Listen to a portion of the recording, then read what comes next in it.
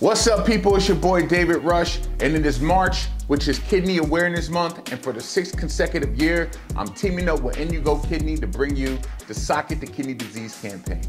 This campaign was organized to bring awareness to the 850 million people dealing with kidney disease and the most affected communities like the Black, Latino, and Asian communities.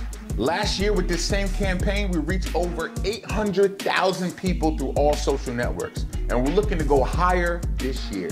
And this is how you can participate. On March 14th is World Kidney Day.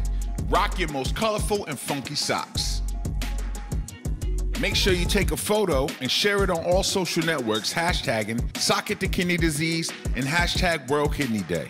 You can show you rocking your socks in your office, on the run, in a group, or even at home.